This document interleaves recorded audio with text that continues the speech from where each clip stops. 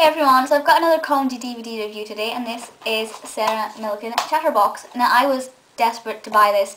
It came out, I think, the week after Jason Manford's and Mickey Flanagan's and things. And I thought, right, I'm wanting both Jason's and Sarah's, and I'm going to buy one now, and I'm going to buy one sort of leading up to Christmas. And I bought Jason's first, and I don't regret that at all, because it was great. But then I bought this, and I watched it, and I watched it again, and it is the best thing in the world. So we'll just take a quick look at the DVD. I don't keep covers anymore, but for those who like to have them on their shelf, you know, it's very attractive. You know, the red is popping out at you there, and Sarah looks great. Little snaps on the back there, and the DVD itself reflects the cover. And you've got a leaflet for Thoroughly Modern Millican. She is coming to Sunderland. I don't have a ticket, but that's nothing I can do about that now. This is a 15. I will point that out straight away, and that is quite a generous rating, I'll be honest with you. She's on stage, I think it's an hour and 45 minutes or something, the actual show itself. And it's a lot stronger than what she's like on television. Obviously when something is televised, especially if it's pre-watershed, and even if it's post-watershed, sometimes there are quite strong restrictions. She does have to limit what she says and not swear as much and not be as vulgar. When you see her, for example, live, whether DVD format or actually live in person, she is so much more, I don't want to say rude, because it's not rude, she's just so more spoken, she's so more truthful, I guess, with what she's saying and what she is on television. She does swear a lot more. A lot of the jokes she normally tells, or the anecdotes she normally goes on about, are the same sometimes. You know, there's a lot of fresh material in the DVD, but there are a couple of recycled ones you may be familiar with. But because she's telling them with a new strength to them, they sound like new material, and it's really interesting to see. And she'll say something, and you're like, what? Did you honestly just say that? And a lot of the things she says is outrageous, and you do sort of gasp and then laugh uncontrollably at what she's saying because it's so unexpected, and it's just great fun. I'll be honest, probably one of the funniest comedy DVDs I own. I love it, and as I said, I've watched it twice already. I will probably, once I turn this video off, go and put it on again in the background because I love every aspect of it.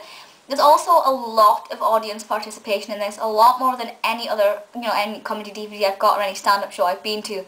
I'd say there's a good sort of third of it which is her talking to the audience and asking them questions and having their input for it, which I think is really good, because obviously if you've seen this tour, if you've been to it but you didn't go to the recording, it'd be nice to see it again but with a different sort of aspect to it, because obviously the audience are always going to give you a different input. So I do like that aspect. Now, I didn't go and see the tour, sadly, but there's you know, every cloud has a silver lining there. And it is just absolutely phenomenal. Without a doubt, my favorite. You know, I've seen her live at the Apollo Clips and other sets and things, but for me, this is without a doubt the best one.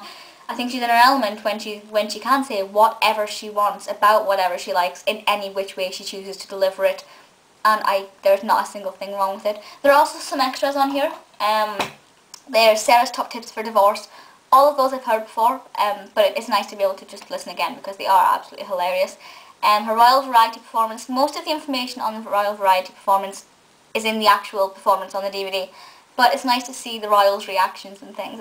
It's nice to get that different light on it, and also it's slightly more toned down as well, of course. Sarah interviewed by comedian Joe. Hilarious interview. She eats cake, she punches him, everything that could be right about an interview is in that. It's great fun, and that's about 10 minutes, I think. It's not overly long. The Royal Variety performances, how long are they meant to be? Just under 10 minutes as well. So that's cool. And then you have The Hair of the Dead, which is a short play she wrote and performed, I believe, for Fringe. Could be wrong. Well, in conjunction with Fringe for Radio 4, possibly.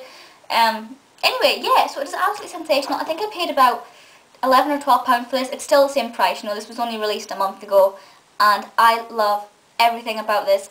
Definitely, she is my favourite comedian, on par with Caroline Rhea.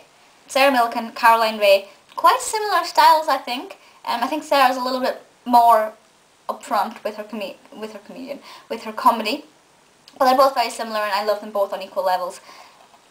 Definitely, as I said, one of my favourite. I can't even speak today. One of my favourite stand-up DVDs. I love every aspect of it. The price, the features, the actual length, the content, Sarah herself. It's all sensational. I cannot pick this up enough. Please feel free to leave comments on this. Let me know your favourite Sarah Millican jokes, and I'll see you all next time. Bye!